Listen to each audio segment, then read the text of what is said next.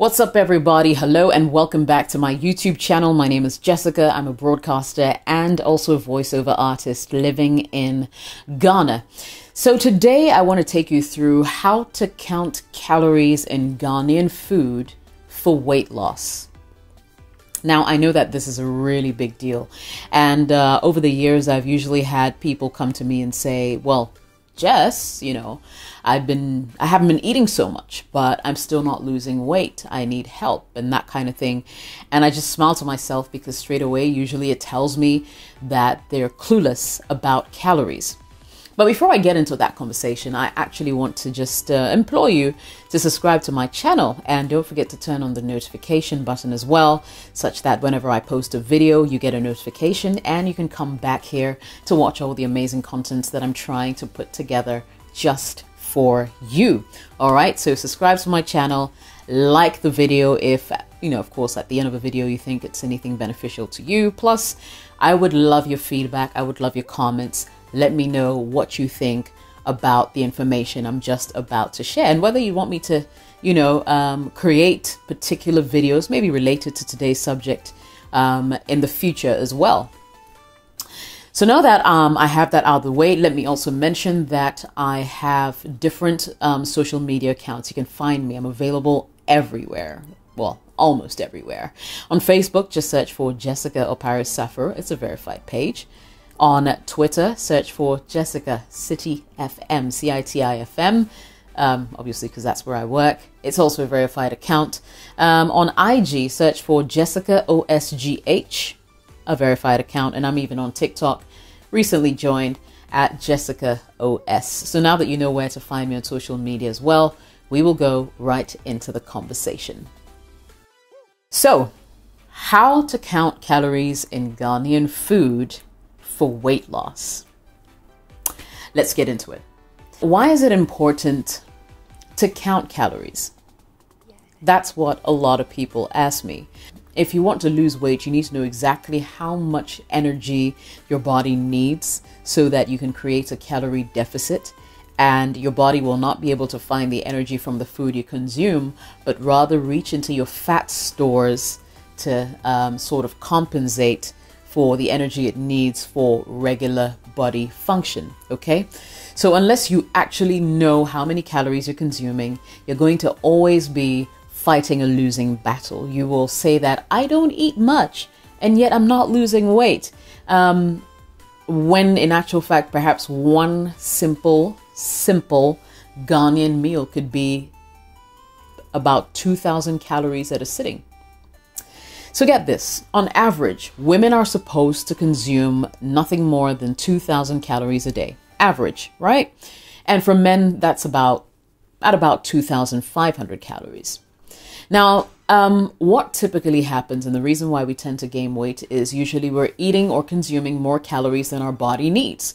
So what happens is when it gets all that extra energy, it stores it as fat in our bodies for a rainy day. Now, if you're not like one of those lucky people who can eat as much as they want and still not gain weight, and you're like me, who just even smells chocolate and gains 10 pounds, then you're in a bit of a fix. You need to pay attention to these things because it can actually help you in your weight loss efforts.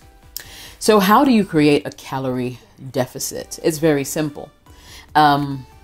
Essentially, if you know you're supposed to eat 2,000 calories a day, you can reduce it to 1,800, but no less, if you ask me, than 1,500 calories a day. And there are a few technicalities that come with that, but just to keep the conversation on the surface, I think 1,500 calories a day is a manageable weight loss goal or calorie deficit goal. And for that matter, if you embark on something like that and you're looking at, say, creating a deficit of 1,500, I think you should be in a good place to lose about half a kilo every week or 1 pound every week, which is still something really good. What you want to avoid is like to do or to lose weight like really fast. That has its own repercussions, and I can do a separate video to sort of explain to you exactly how that works. But essentially, 1,500 calorie deficit works. So what does it mean? It means that you shouldn't be eating more than 1,500 calories a day. Now, how do you know, consuming the foods that we do eat every day, how many calories are in your food? Let me show you.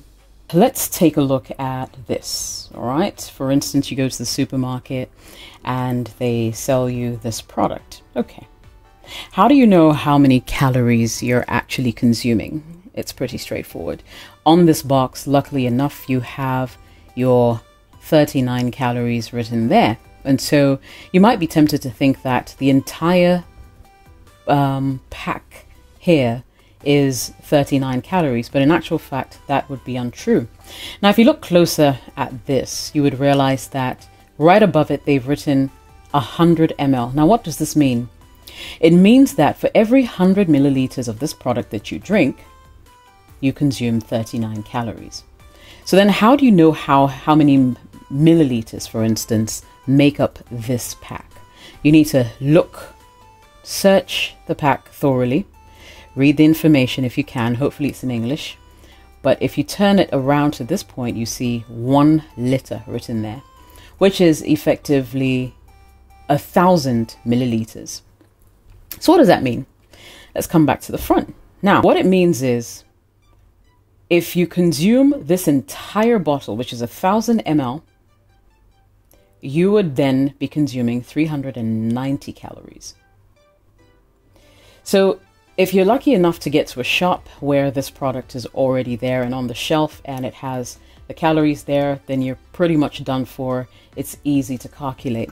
Let's try another product that I know a lot of people enjoy all the time. And this product, we all know, Indomie.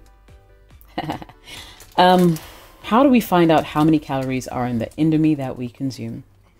Now, straight away, you go to the back of the pack, look for the nutritional label, and this is what you should be looking for right here.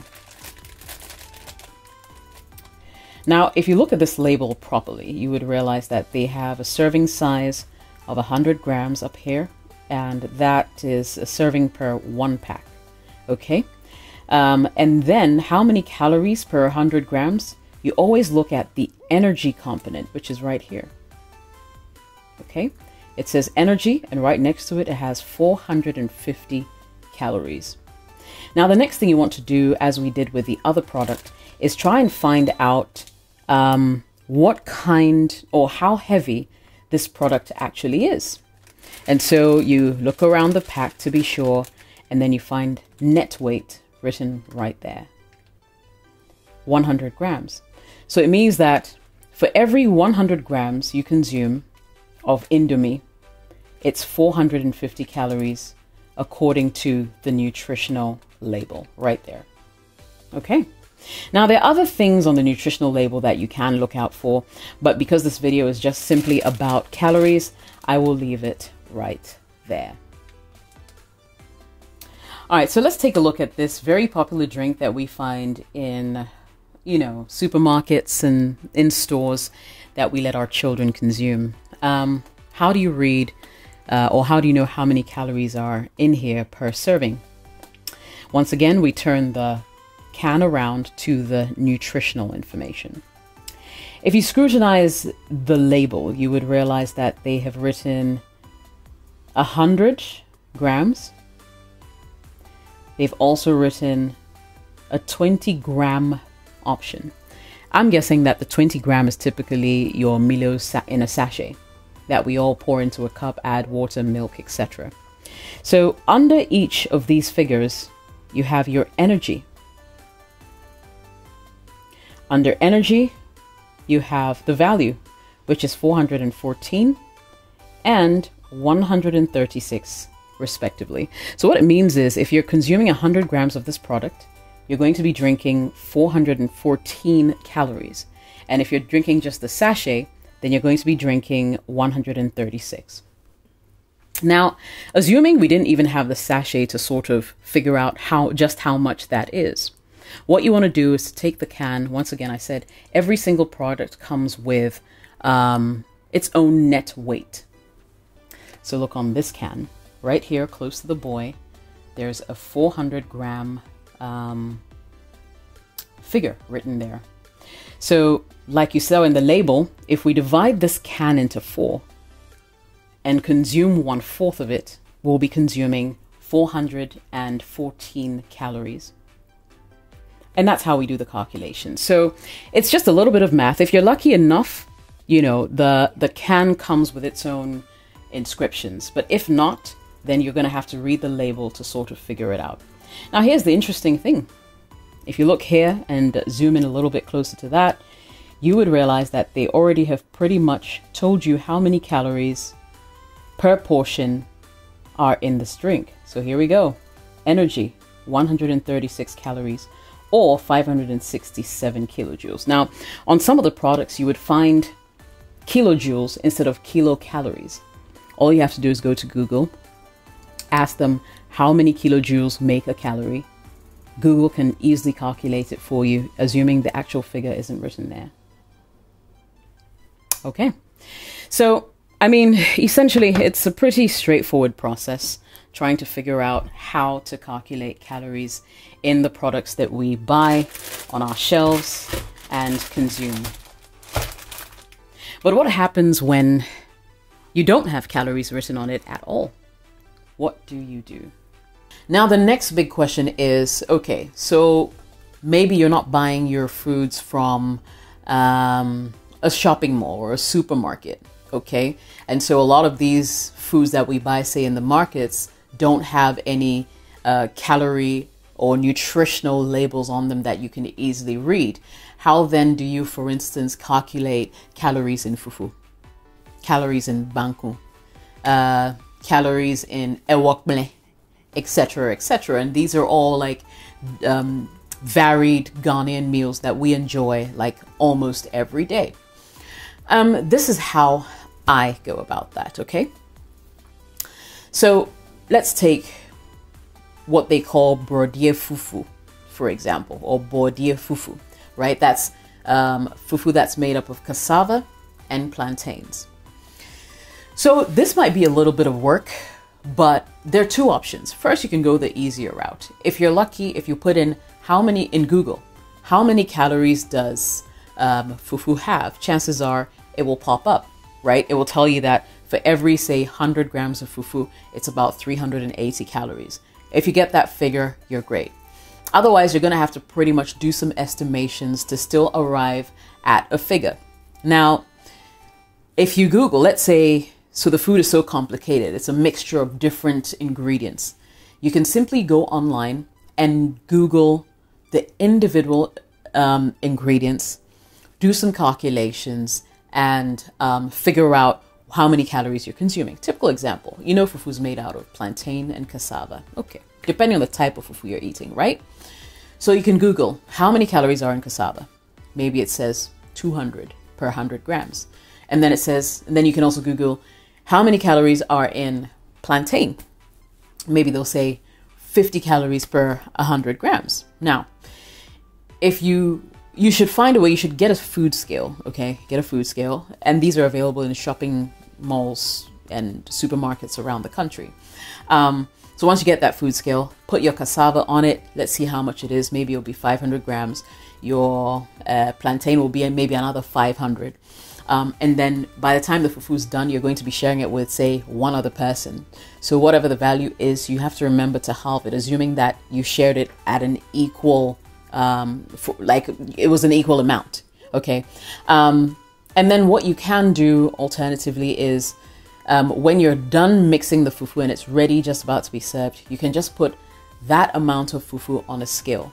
Now the weight will actually tell you what to do. Like once you know the weight, so let's say your fufu is 100 grams heavy, and you know that for every 100 grams of fufu, it's 50 calories. If you have 200 grams, it's what? 100 calories. You get how this works. So you need to measure your food. That's very important. And that's one easy way of sort of estimating. You may not get the exact value, but at least it gives you an idea of what to look out for, or like how much food you can consume per sitting. A lot of our foods are oily. The reason why, if you're trying to lose weight, usually nutritionists will tell you stay away from oil. See, like a tablespoon of oil, depending on the type of oil, could be as much as 120 calories.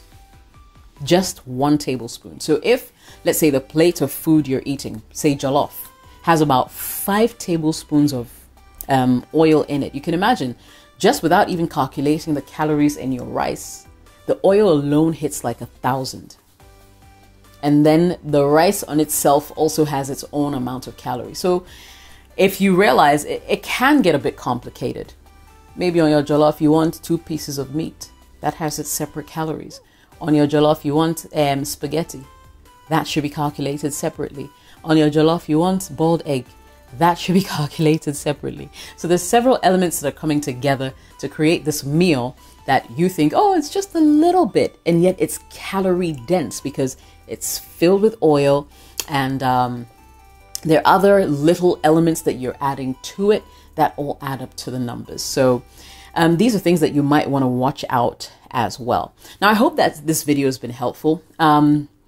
If you'd like me to do like a follow-up video, or there's something else you really want to know about, just drop it in the comments below. I'll be more than happy to do that and take you through it. But the truth is, if you really want to lose weight, it's easy for you to do that. It's pretty much a simple math problem where you create a calorie deficit such that you can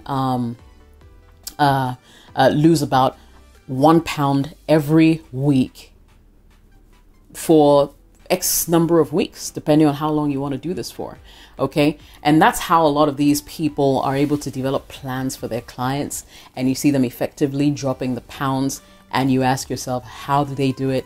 How can I do it too? So I'm hoping that I've shared some secrets with you today, and the video sort of answers all your questions on how calories are calculated. If you have any other questions, like I said, just let me know. Thanks for watching. Don't forget to subscribe to the channel and hit the like button if you like what you just watched. But for now, from me, my name is Jessica. I'm definitely out.